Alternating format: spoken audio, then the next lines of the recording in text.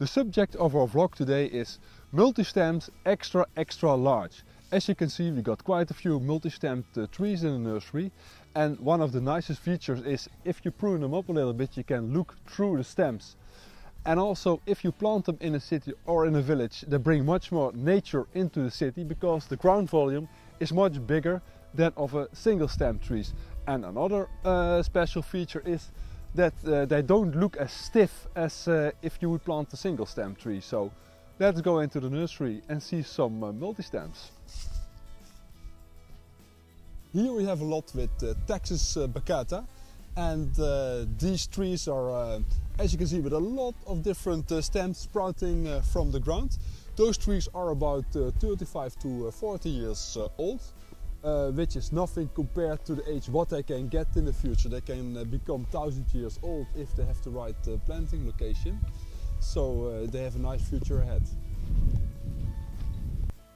Here we see Celtis australis, which is quite uncommon as a multi-stemmed tree.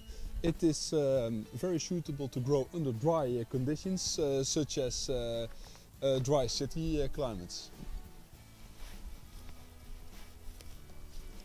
Here we have a row with Parotia persica with very tall stems, as you can see. The stems are flaking off a little bit, they're nice and grey, and they have a nice little head on top of the stems. And as you can see, the red flowers are already appearing because we had a quite mild January this year. So this looks very spectacular. Here we have some more lots with Parotia persica, as you can see, but then with multi-stemmed branch to the ground.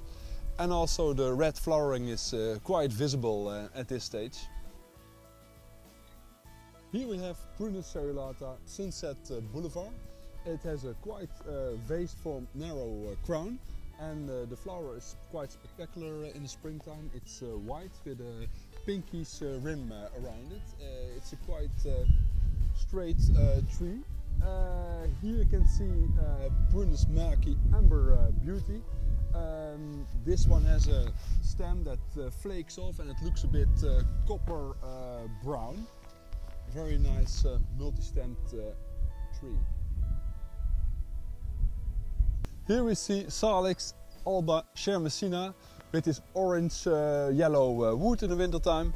As you can see, it's a quite fast growing multi-stem, which is very suitable for landscape situations. Here we have a very special type of platanus. This is Platanus orientalis minaret. And minaret stands for a quite narrow growing crown, as you can see. These trees grow up to 12 meters in height. And one of the special features is that it gets a bit of rods growing on the trunk when it gets older. And also the quite dissected big leaves. Platanus orientalis minaret.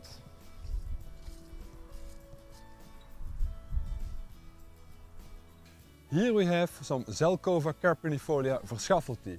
And the special feature of verschaffelti is that he's a bit smaller than the normal Zelkova carpinifolia. And it also has a leaf that is a bit more dissected than the normal one. And also in the wintertime the stems are very spectacular looking. They're growing all directions and they're flaking off a little bit. So it's a quite spectacular tree also in the wintertime. Zelkova carpinifolia verschaffelti. Pinus sylvestris is used a lot as a multi-stem nowadays, especially because the stem is very attractive. It flakes off with orange-red bark. Here we have a lot with the Carpinus bratulus, a very versatile tree.